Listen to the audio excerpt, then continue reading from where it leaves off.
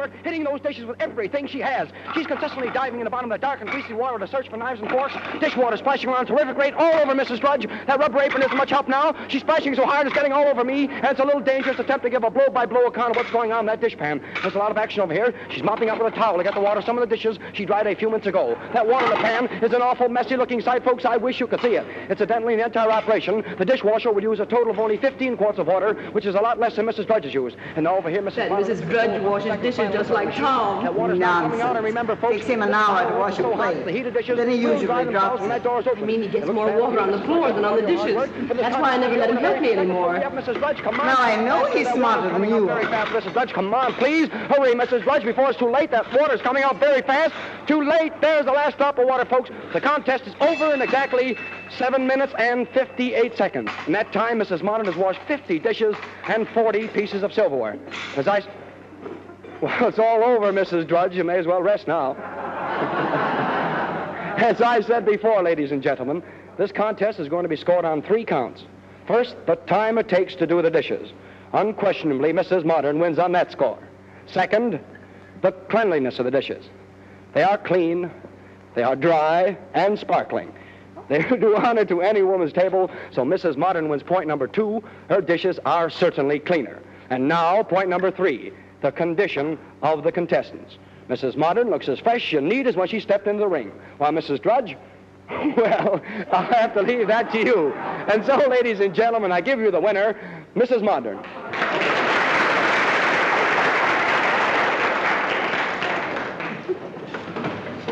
I'm tired just from what that announcer said. Did you hear him, Mother? In 15 years, a woman washes, dries, and stacks a pile of dishes 9 times higher than the Empire State Building. Imagine it. Well, that didn't impress me half as much as seeing Mrs. Modern read a paper while her dishes were being washed. She'll look young when she's 100. Hi, Babs. Shake hands with an old pal of yours. Why, Jim. Babs. How are you? It's nice to see you again. You're looking well, as usual. Oh, this is Mr. Makaroff, my art teacher. Nick, this is Jim Treadway, one of the hometown boys. We're glad to know you, Mr. Makaroff. How are you? And this is my little brother, Makaroff. Hello. Oh, say, Babs, we're on our way to the Hall of Power. Why don't you tag along and learn something? Well, there's plenty of time before we meet the folks. I don't know, it might be fun. What do you think, Nick? All right, but don't expect me to be amused. There's nothing funny about the tools of capitalism.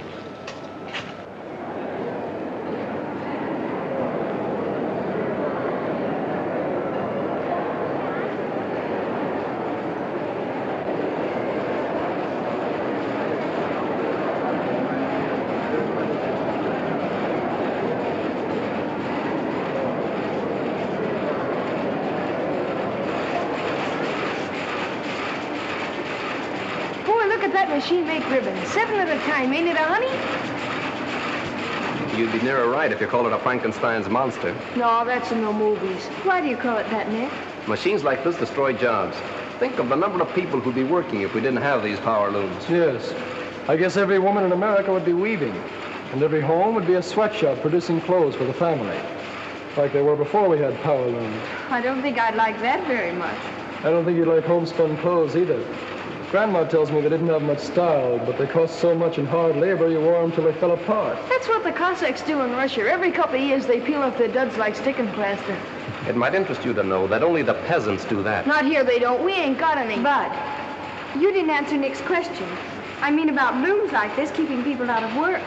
A fellow with a red beard asked me the same thing the other day. He waited while I looked it up. Now, there were 4 textile mills in America in 1800. They employed a few hundred workers and used water power. Today, with electric and other power, around 1 million persons are employed in the textile industry. And clothes are so cheap, no one has to make his own. That, I think, answers your question. What's over here, Jim?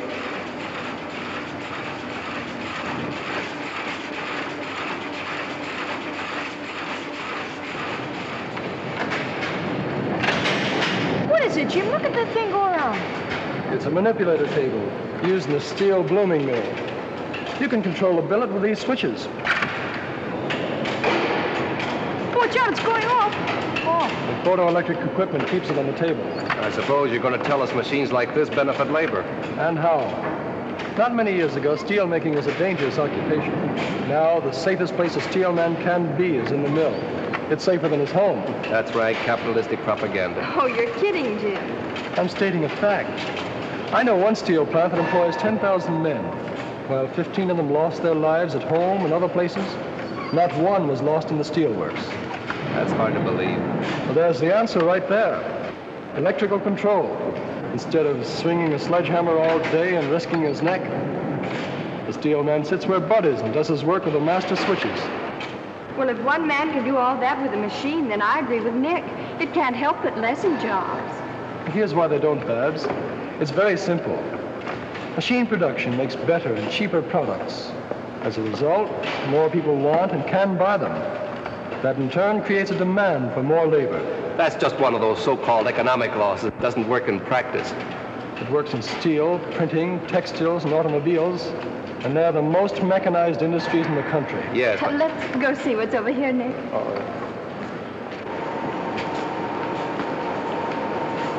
Now, you can operate that yourself, Bud. Oh, thanks. Step on the dead man's pedal here, or keep it down always when you're running. You step on the right pedal, and you stop the machine. That's your brake. This is your gong. Does your company make any really large equipment, Mr. Treadway? Yes, they do. Some so big it has to be shipped piece by piece. For example, an electric furnace we made for a large motor company is 330 feet long. I thought so. Those are the kind of machines that displace men. Mass market industries don't modernize to save jobs, Mr. Makarov. Their aim is to increase production. That's how employment is created. The only way, in fact. General statements don't mean much to me, Mr. Treadway. All right, facts then. I know in 1 year these people spend $9 million for what you call labor-saving machinery. That same year, they increased their payroll by 40,000 men and $88 million. Funny how a guy with facts can break up an argument. I suppose you think that's funny. Oh, so you can't take it, huh? Don't you think we'd better look up for folks? It must be nearly time for lunch. Yes, I guess you're right. They'll probably be looking for us. Come on, Bill. Okay. Nick, please be careful during lunch. Dad looks on things the same way Jim does, and he might take you seriously. But I am serious. I know, but promise me that you won't start an argument. All right, if you say so. But I won't enjoy myself.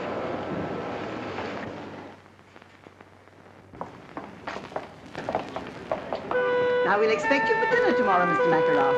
And please come early. Then we can have a chance for a nice, long talk. Thank you very much. I'll be glad to come. Sorry I have to break away now, but I must get back to school. Au revoir. Goodbye, Mr. Makarov. I enjoyed meeting you all. Sorry, but I must go. Au revoir. Goodbye. Babs. Oh, boy, was that a meal. I could go for chow like that all the time. You do, and you'll wind up in a sideshow. Well, did I behave all right? You were fine. Only don't misinterpret Dad's approval of Karl Marx. He thought you were talking about relatives of Groucho and Harpo. I don't believe I know them. Well, see you in class, Babs. Adios, linda mia. Now, I won't take no for an answer. You're coming to dinner, too, and like it. Hey, Jim, how about showing Dad the Hall of Science? He'll go for that. I'll be glad to, Bud. Fine. How about you, Mrs. Harrison? Would you care to join us? No, thank you.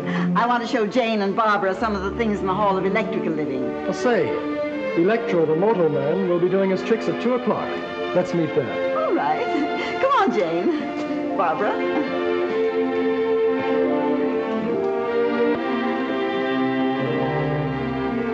Well, This way.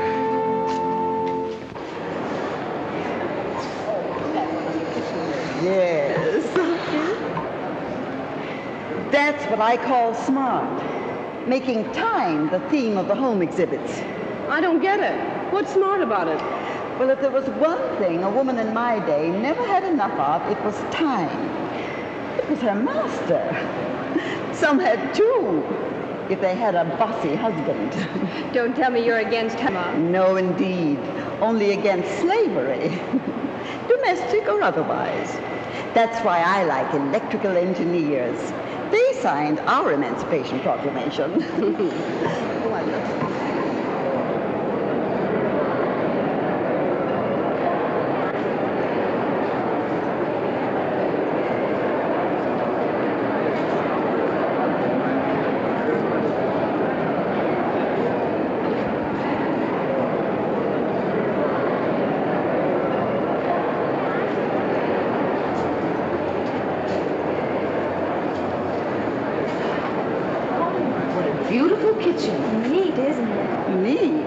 nothing. It's a paradise.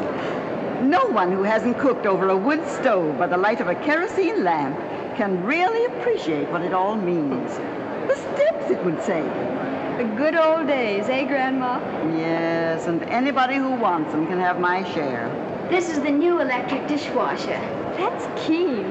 Bud and Dad would sure go for it. They're the official dish dryers. Tom's going to get me a dishwasher like that for my birthday. It's the last thing he ever does. But, Mother, your birthday was last month. Well, I've just decided I'm going to have another.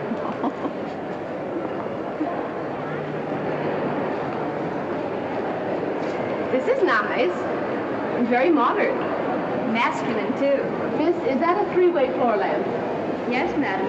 Step over here. You should show Nick these rooms, Barbara. It's a subtle way to set his feet in the right path. Well, what do you mean, Grandma?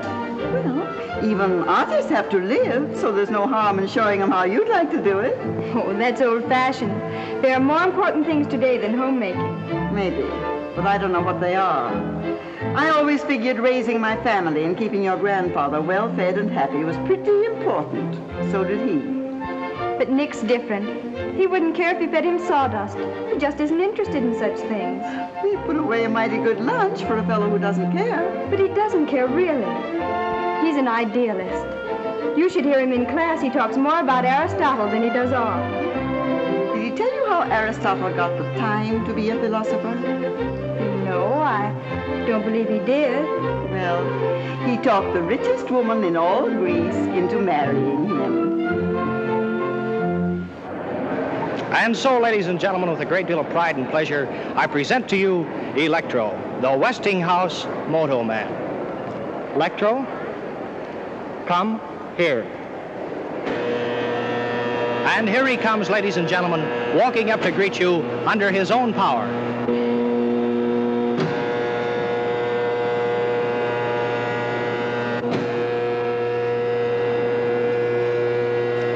Stop.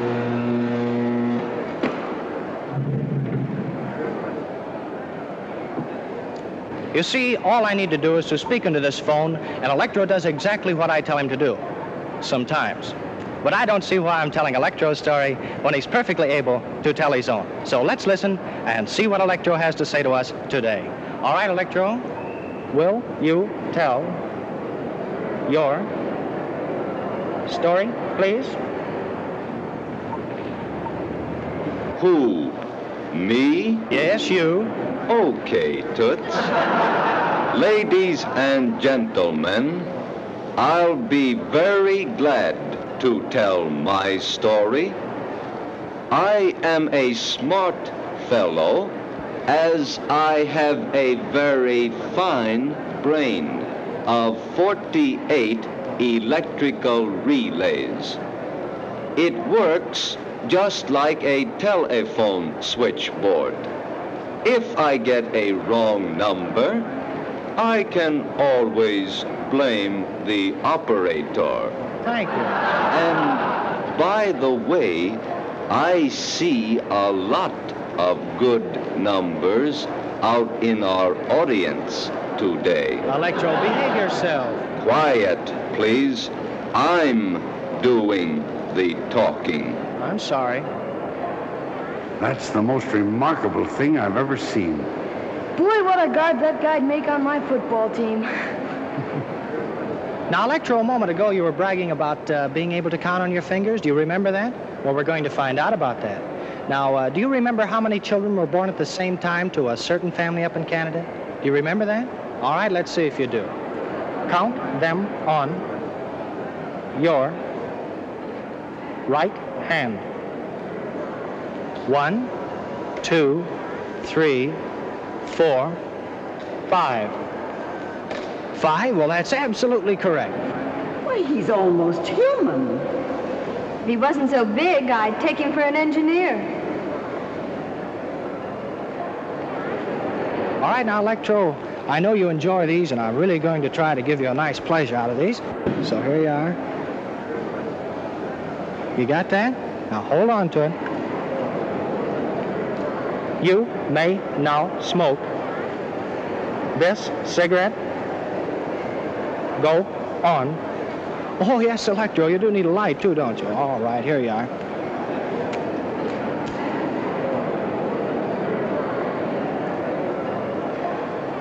And, folks, he's only 2 years old, too. Just learning. How can he do all those things, Jim? He's full of motors, gears, cams, and photoelectric cells. You could fill a book with all the electromechanical principles involved in the thing. All he lacks is a heart and a brain. If you ask me, I'd say he had nothing but brains. Well, then all he lacks is a heart. He's not the only one. What's an 8-letter word for a gusty wind in Patagonia? Begins with W. Have a heart, Grandma. How can I write a prize-winning letter with you asking about wind and things? Oh, I'm sorry, Bud. I won't do it again. Well, that's all right. I'll give you a lift when I finish this. If I ever do.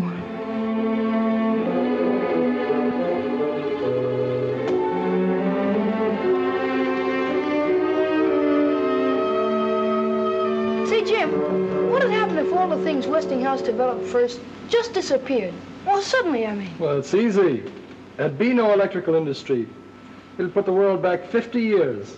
Why do you ask? Well, I figured all the others would write about what they saw at the fair. So if I tell them what wouldn't be there without Westinghouse, I won't have any competition. You got something there, Bud. Go to it. Hey, wait a minute, Jim. I need some facts. All right.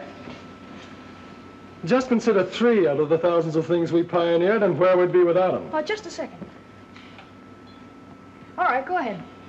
First, alternating current, or AC as most people call it.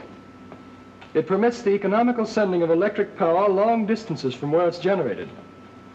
Second, the steam turbines for use in the big power stations where electricity is made. And third, radio broadcasting. The Westinghouse station KDKA at Pittsburgh was the first to broadcast programs on a regular schedule.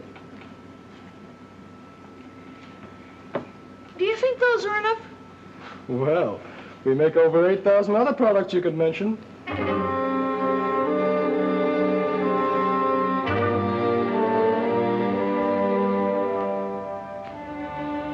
don't like that guy either, Jim.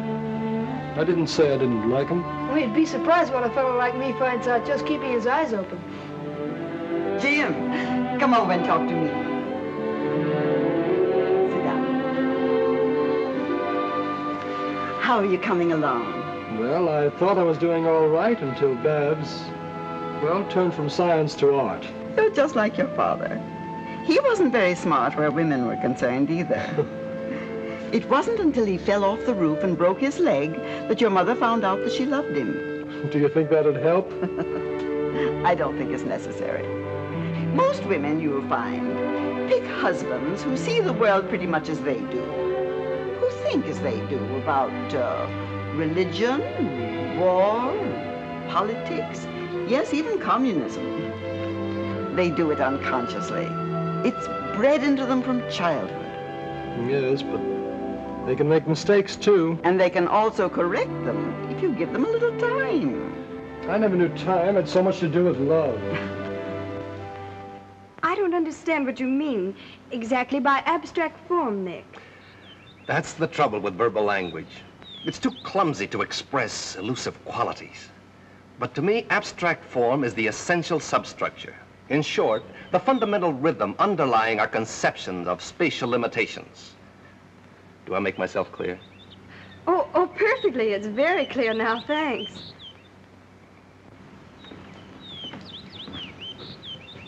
Say, this weather's almost as good as Indiana's. Don't get up. What do you got there, Mr. Makaroff? One of your paintings? Yes, it's a work that I'm rather fond of. A good piece of abstract painting, don't you think?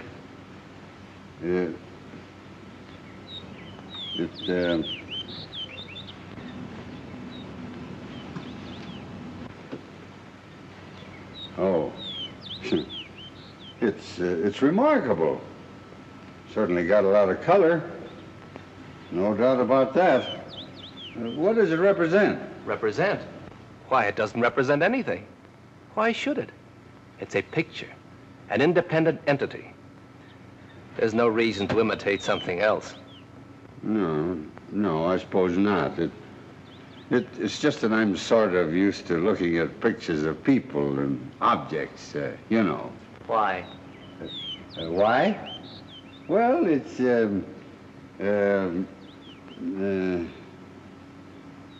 why? If you want a house or a flower, you can go and look at them. Or if you want them represented, you can have them photographed. So why allow them to intrude into pictures? Yeah, I guess you're right. Well, if you young folks will excuse me, I think I'll take these flowers in and put them in some water.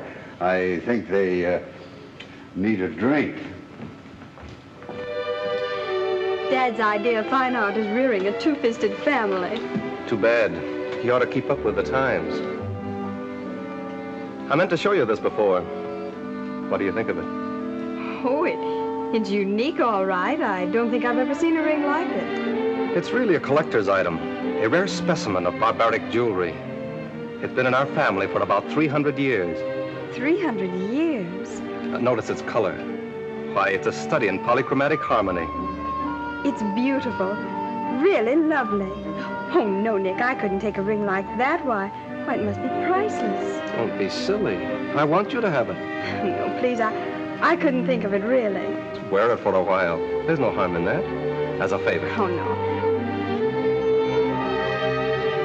Now you're being provincial, Babs.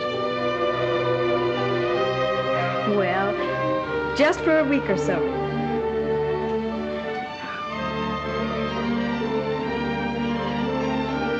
How does it look? Now that you're wearing it, I can tell you.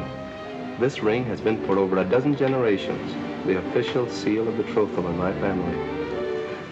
Well, I think the others would like to see it. Mother? Dad?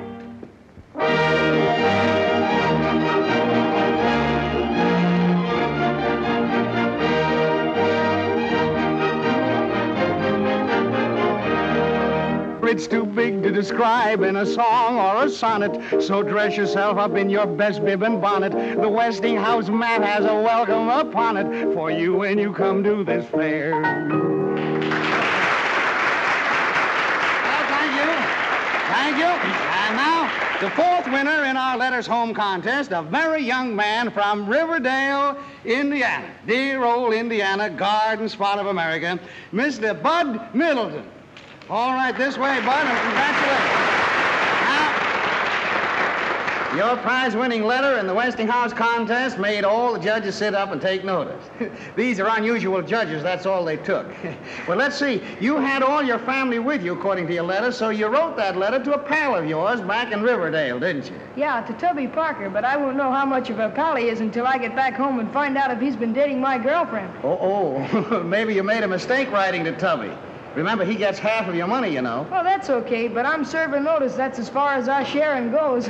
Well, that's fair enough. But tell me, Bud, what are you going to do with your prize money? Well, I think I'm going shopping for parts to make a shortwave radio set. There you are, folks, the boy of tomorrow. But no fooling, Bud. Really, you wrote a mighty interesting letter. It described how the fair would look without the electrical contributions of pioneers like Westinghouse. Imagine a fair without electricity. The folks? Hello, folks.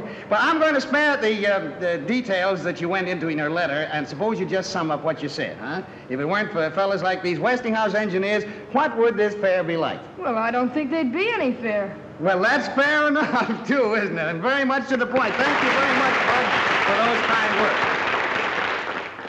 But I believe our vice postmaster in charge of judges, our personable Miss Bennett, has the verdict ready as to the grand prize, our double award for the best letter of this week's crop. Am I right, Miss Bennett? Yes, I have it here, Mr. Perkins. And who, may I ask, is the lucky winner? The winner is Mr. Bud Middleton. Very good. Oh, boy, the jackpot! Electricity, here they come!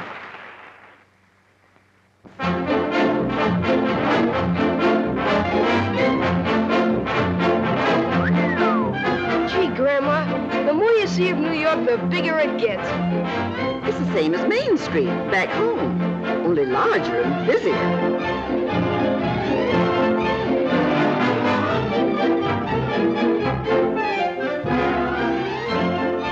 Well, maybe we can get what I need here.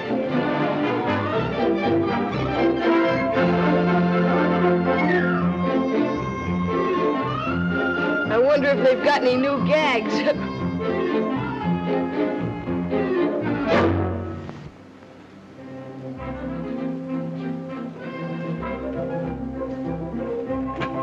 Spit an image or I'll eat your hat without salt. We might be wrong. May I see the box of rings in the middle of the window, please? Why, certainly. You can search the city, but you won't find a nicer piece of costume jewelry. It'll seem all right, Grandma. That's a perfect copy of a ring in a Moscow museum. Is it very expensive? Well, I'll be very honest with you. It's worth more, but you can have that for $2. And at that price, I'm practically giving it away. I'll have a half a dozen, if you please.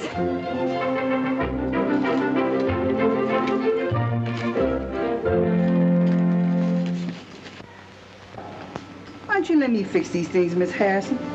You know, Big Feet, that's my next to last husband. Big Feet say I make sandwiches that knock your eye out. That's why I'm doing them, Elvira. I have use for my eyes today. Huh. Ears is all you need. If that foreign gentleman's coming, he sure got a powerful tongue. Mr. Makarov's to be the guest of honor. Hello, Grandma. Hello, Elvira. Honey, you sure is dogged up. My. You look lovely, dear. Anything I can do to help? Oh, I nearly forgot. You left your ring on my dresser. My ring? That means bad luck of some sort. Grandma, I've got my ring. Why, they're absolutely the same. Where'd this other ring come from, I wonder? I don't know. Hello, everybody. Can I help? Oh, what's the matter with you, Babs? Are you sick? No. No, I'm all right. Oh, I declare I think you'd lose your head if it wasn't glued on. Here, it's your ring. I found it on my dresser. What's wrong? Don't you want it? The very same. Why, they're all alike. Where'd you get them all, Babs? Land sakes alive.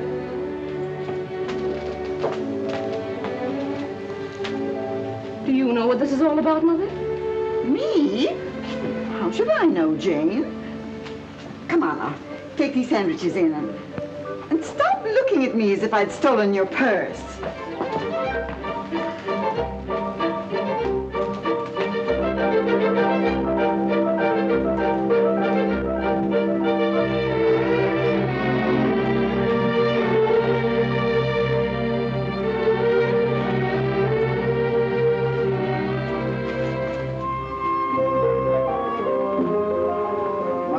Isn't used to this shaving twice a day. Why I should look pretty is beyond me. You won't even know I'm around. Where's my tobacco? Oh, Babs, you left your ring in the bathroom. You know, that's no way to treat a valuable ring like this. You might lose it. Say, how many of them have you got anyway? Too many. Hi, everybody. Has the eating commenced yet? Gee, I haven't had anything to eat in about 4 hours. Food is good, but the service is awful. Oh, say, kid, just how many rings did that guy Nick give you? Was he in the jewelry business? Well, I found 2 of them in my room. Holy smoke, you got 1 million.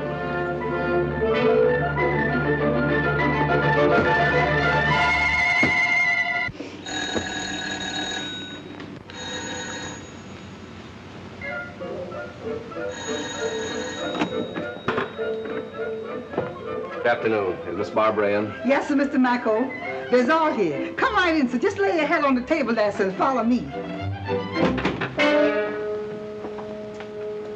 Mr. Mackerel.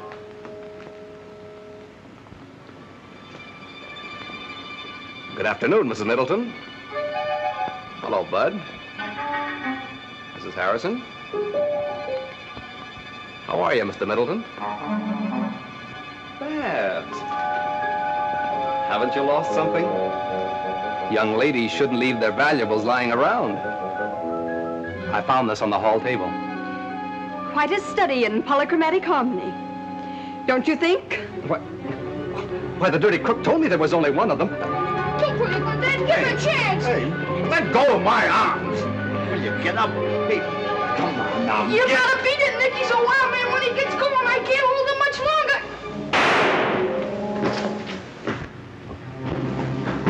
Land sakes alive. Who all done busted what? Have you think you scared him, Dad. He didn't even wait for a chow. You want to be ashamed of yourself, Tom Middleton. What do you mean by carrying a gun? A gun? Why, I don't even own a gun. It was that practical joking son of yours. I'll have you know, Tom Middleton, he's just as much your son as mine. Well, now that the guest of honor has departed, what are we going to do? What are we going to do? A whole table full of chow in front of us, and you ask what are we going to do? Oh, I mean afterwards. Well, I know what Mother and I are going to do. We're going to take our shoes off and listen to the radio. Can't you listen to it with them on? We can sit around the house when we get old. Tonight, we're going to look for a silver lining.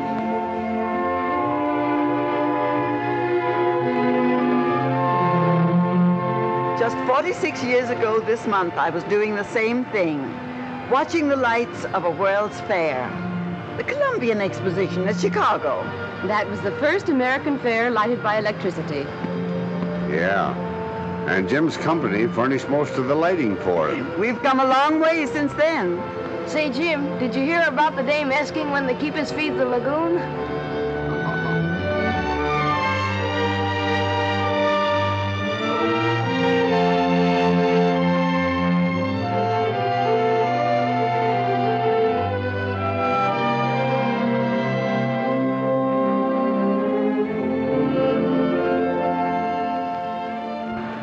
I can't help it, Babs. I've got to talk. Please, Jim, not now. Just let me hold on to you.